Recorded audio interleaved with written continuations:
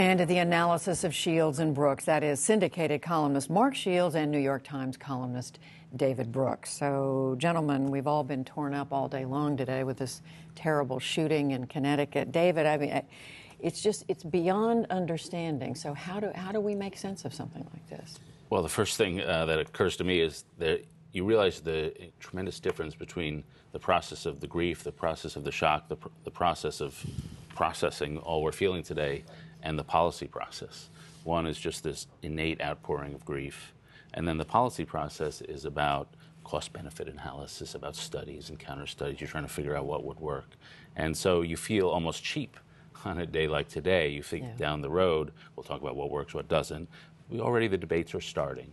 Gun control, mental health issues, all the different policy options on the table. But I'm willing to enter into those debates, I guess. But you just want to register just the emotion you feel for the scenes, the empathy you feel for the parents, and so on. And the president certainly did that today, Mark. But it seems to me we ask the same questions over and over again every time one of these things happens. You're right, Judy, and I agree with what David said. The president delivered his remarks in the James S. Brady press briefing room at the White House. James S. Brady, who was shot and crippled permanently in an assassination attempt when he was press secretary to President Ronald Reagan in 1981. And we have the thoughts and the prayers and the flags at half-mast. But what we don't have,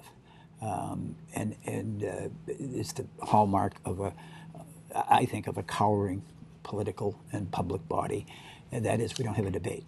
We don't have a discussion. And the question is not whether somebody stands for or against, it's whether you even bring it up. And the reality is that in the United States of America in 2012, it's easier in many states to rent an automobile, to buy an automatic weapon than it is to rent an automobile. It's more demanding. I just, one of the things about having been in the Marine Corps is that they teach you how to use guns. They teach you how to use rifles and handguns and automatic weapons, and you come away with just one conclusion, if you reflect on it, and that is they are tools of destruction. They are meant to kill people. That's all. They're not sporting equipment, as Jim Lehrer has remarked. They're not tennis rackets. They're not shoulder pads or baseballs. I mean, they are tools of destruction meant to do what was done today. And I just think our society has failed to confront, and particularly our political leadership, but all of us have failed to confront that. Oh, gee, it's too tough an issue. But I mean, the reality is, there are too many guns in hands of people who just should not have them. And if we can license people who clip our toenails and promote prize fights, then we sure as hell ought to be able to license people who have automatic weapons. How do you see that? Well, I guess I don't know anything about this case. We don't know who the shooter is. I guess we know now what the weaponry was. But after the Aurora case, I tried to look into and made my best decision about what would work. And it's very frustrating because it's very hard to find things that would work. But there are sort of two avenues. There's the mental health avenue, which is, and it should be said that the 98% of people who have mental illnesses are not violent. Even people with schizophrenia does not mean they're violent, but there's a small minority who do become violent. And so my belief was that being more aggressive, more assertive in trying to find those people and trying to deny people with those particular sorts of mental health issues access to guns was the way to go. I think it would be helpful in the media if we did not publicize these people, especially if they've committed suicide. Don't put them on the cover of magazines. Don't put their faces on TV. Don't release their names. I somehow think that would diminish some of the perverse heroism of them. As for the gun issue, I think there's a good case to be made for gun control because of the normal amount of killing that goes on with guns. I'm a little more skeptical that gun control would reduce these sorts of incidents, because if you look at where they happen a lot here, they happen a lot in Europe, they happen in Korea, Norway was the worst. Some of these are very tight gun control regimes. Second, the people who do them tend to be disturbed, but also meticulous planners.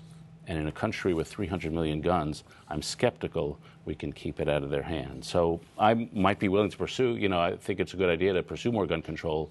I'm skeptical it'll help prevent these cases. Well, the president said today that he said something should be done he said, regardless of the politics, in so many words. Do you think that's going to happen? I don't know. I mean, I think the president has to lead. I mean, because it's obvious that what we have is the National Rifle Association essentially has paralyzed the political process in this country. And Democrats who have any sort of rural constituencies are terrified to support gun control or even to bring up the subject. And Republicans are in lockstep. Just sort of reflecting on the Second Amendment. I mean, we did ban machine guns in this country.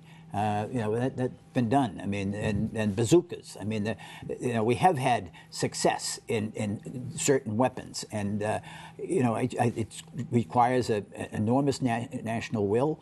But I don't know how else we're going to get that debate going except by the tragedy of fire. I would just surely in the politics of it, a few points. First, gun ownership is way down. We're at a historic low. Second, oddly, and I'm not sure why, I don't have any explanation for this, support for gun control laws has dropped significantly over the last 20 years.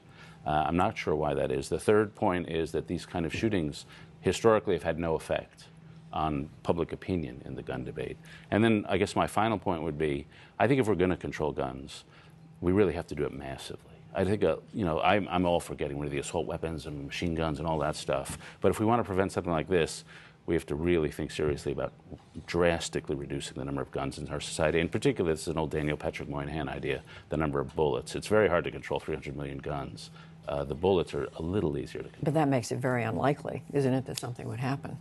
I mean, I think we won't know until until somebody takes that leadership. I mean, there have been a few lonely voices in Congress. I mean, Schumer has. Chuck Schumer, the senator from New York, has done it, raised it, but it's going to require, obviously, a larger coalition than that. A couple of other things that have happened this week. I want to ask the two of you about. David, this really pushed out of the news the story that everybody was talking about last night, that Susan Rice withdrawing her name to be Secretary of State. What finally moved her to take her name out, do you think, and what does it say? Well, I don't really believe that it was without White House acknowledgement. I think if she had a sense the White House was going to fight for her, I think she would have been happy to fight. She had a piece in the Washington Post today laying out the case for her. I think it's a pretty decent case. I hate it when these things happen, especially when there's no egregious sin that's been committed, and there certainly was none in this case. And so I wish, frankly, somebody would have fought a little harder for her. I think the ultimate. Are you saying the White House didn't fight hard? Well, the president made a very strong case early on. And then she went to the Hill and things deteriorated. And then it's sort of been nothing. And maybe they didn't want to nominate her at all. We really don't even know that. But she certainly was left hanging around for a little while without much support. And they clearly decided this was not the fight they were going to have. Is there a lesson in all this? Well, don't be the good soldier. She was the good soldier. I mean, the Secretaries of Defense and State refused to go on the Sunday programs to explain what the policy and what the findings were from Benghazi. The director of the CIA did not go. And so Susan Rice did on that fateful Sunday after the ambassador's assassination. I think that's probably the first example, first lesson. She was out there by herself. I mean, make no mistake about it. The chorus of support was pretty muted. And when the criticism came, the president said she was extraordinary and got a big hand at a cabinet meeting, but I didn't see anything further organized in her behalf. And there were, obviously, beyond John McCain's own apparent vendetta toward her from the 2008 campaign, there was, when you get Susan Collins and people like that starting to line up against you, I mean, there seemed to be a building resistance. It was going to be a tough fight. Yeah, and I would just say, I think she was not her. She became, I think, for the opponents, a symbol of the Libya policy, which a lot of people didn't like the way the Libya thing was handled, even before Benghazi. And so it should not reflect on her professionalism and competence, but she became a symbol. And we'll find out in a few days whether it's John Kerry or somebody else, and we can talk about that next week. But you want to Well, I mean, just John Kerry is interesting to me. He and Ted Kennedy were never close, even though they're both senators from Massachusetts together. But like Ted Kennedy, he's become, I think, a better public servant and certainly a better United States senator since he lost the presidency. Kennedy, after 1980, became really the dominant figure in the Senate. I think John Kerry, since he lost the presidency and gave up all hopes of the White House, has become a far more formidable, influential, and important senator. And I think that it'd be a different kind of Secretary of State. Less than a minute. John Boehner may have gone back to Ohio for the weekend. Fiscal cliff, do you know something behind the scenes that's happening that we don't know about, Dave? I know the gestalt, which is negative, that maybe we'll have some very limited deal, but it doesn't look good this week. This has not been a good week.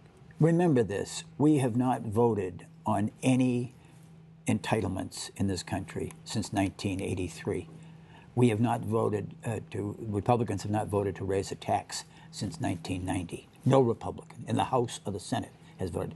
I mean, this is we're heading into a major area. So if it's halting, if it's slow, if it seems not quite open and dynamic, be patient. I think we'll get there, but I do think it's going to be difficult.